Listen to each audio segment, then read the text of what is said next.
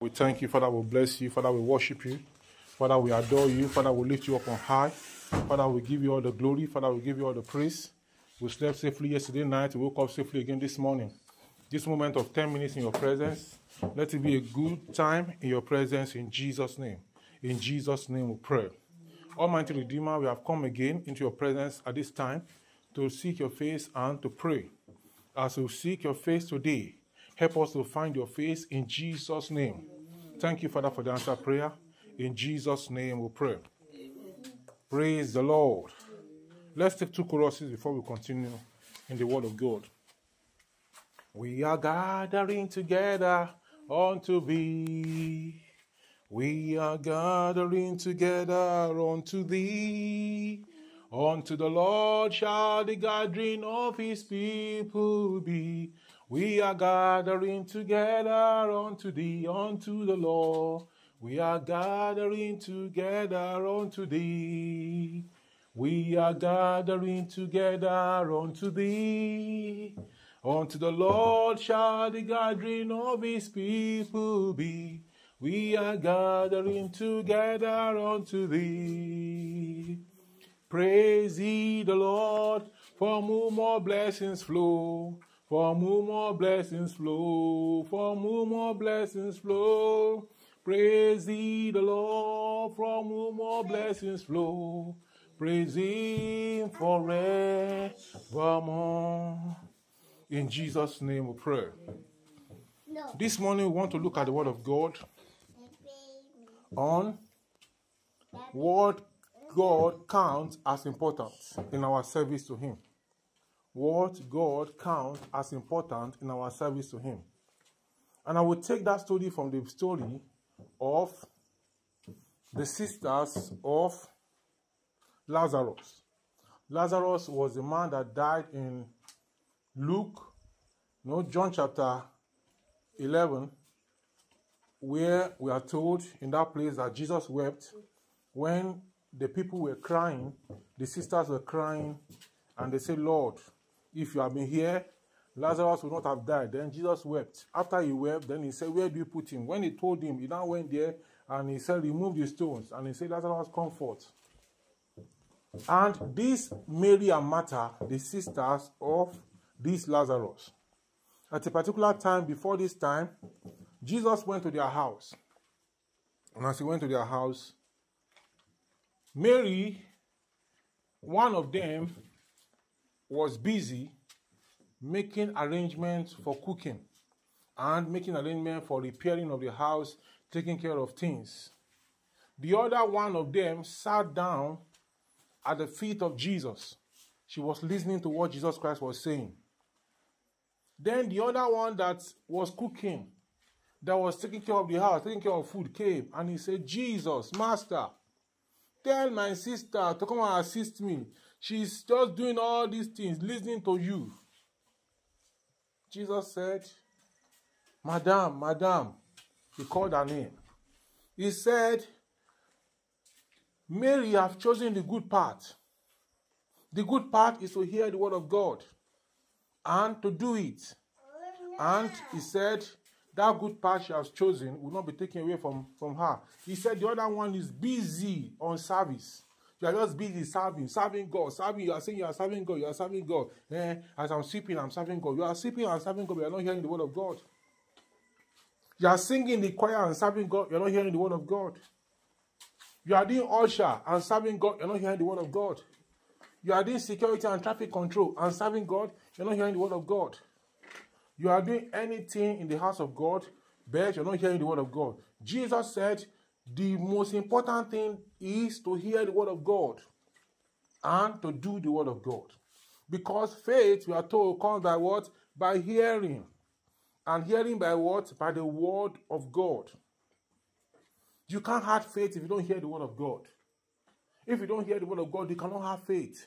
If you don't read the word of God, you cannot have faith. So faith comes by hearing, and hearing by the word of God. And this morning, as we are hearing the word of God, our faith will rise, will increase in Jesus' name. Because I've come to hear his word, our faith will be increased. Give time to hearing the word of God. Hear his word by reading his word. Hear his word by playing back his word. And you can come. For those who are online listening to us now, they can join us on our 10 Minutes with God YouTube channel.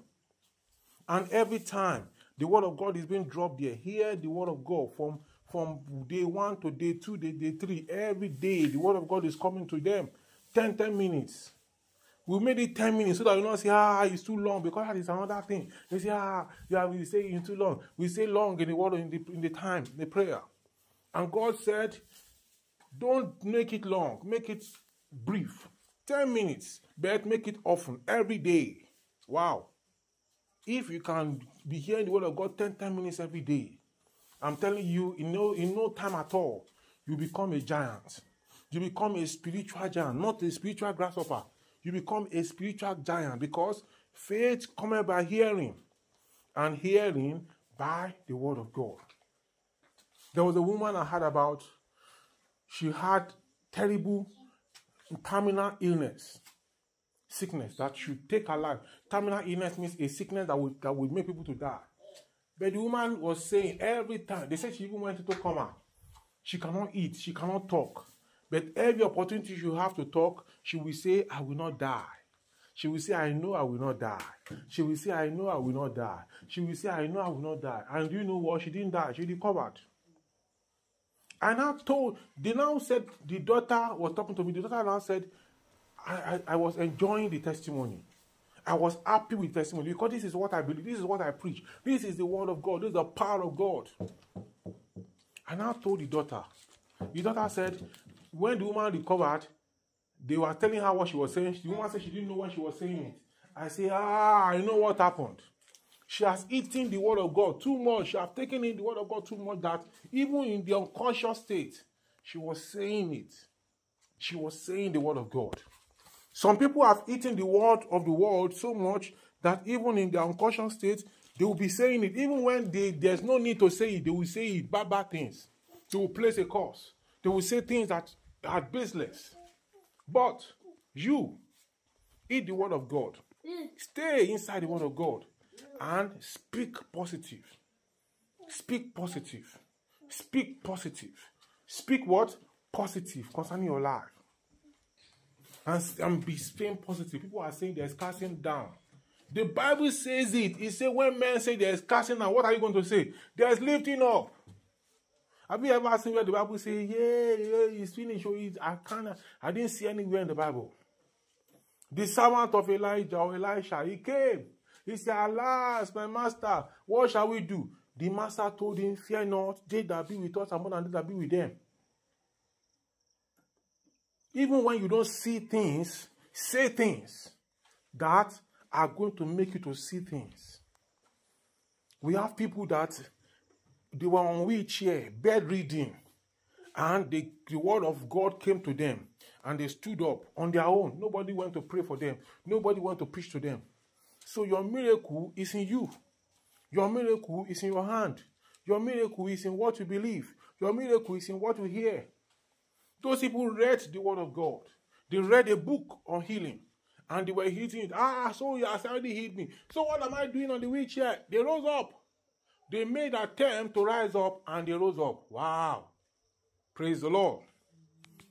As things are down for many people today, and you are hearing the word of God from me today, as you make attempt to rise up from those things that are bad that people are in today, what you will experience is that you will come out, you will rise in Jesus' name. Let's stand upon our feet and begin to tell the Lord that, God, I will hear your word. I will take your word seriously. I will commit to hearing your word. I will commit to reading your word. I will continue to doing your word. I will commit to obeying your word. I will commit to following your word. I will commit to doing what you want me to do at all times in the name of Jesus. Empower me. Give me grace and grace me with your power, with your grace, with your mighty hand, that I will do what you want me to do. I will walk in the way you want me to walk. I will abide in the way you want me to abide. I will not just be in service. Service is good, though. Don't say that I say service is not good. Service is good to God, though, and to man. But much more better is hearing the word of God, because that is how faith comes. Oh, faith comes by hearing by the word of God. Don't commit yourself to hearing what the doctors say. Don't commit yourself to hearing what the nurses say. Don't commit yourself to hearing what the judge, what the lawyer say. Don't commit yourself to hearing what the political analysts, the economic analysts say. What they are going to say is going to demoralize you. What you should commit to is the word of God. So that even when they analyze it negatively, you know the word of God and tell them things are going to get better by the word of God. And it will be so for you in Jesus' name. In Jesus' name we pray. Amen. Almighty Father, we thank you because I've seen from your word the example and the importance of hearing your word. Jesus said it. They reported to him that this one is hearing, this one is serving. He says hearing is much more important than serving. Lord, help us to have understanding in Jesus' name. As we hear a word and build up our faith day to day, help us that all the challenges of our life, we shall overcome them, we shall surmount them in Jesus' name. Our going out this morning is blessed in Jesus' name. Our coming in is blessed in Jesus' name. All our meetings today are blessed in Jesus' name. Oh God, I pray, great and mighty miracle you will do for us in Jesus' name. Amen. Thank you, everlasting Father, for the answer prayer.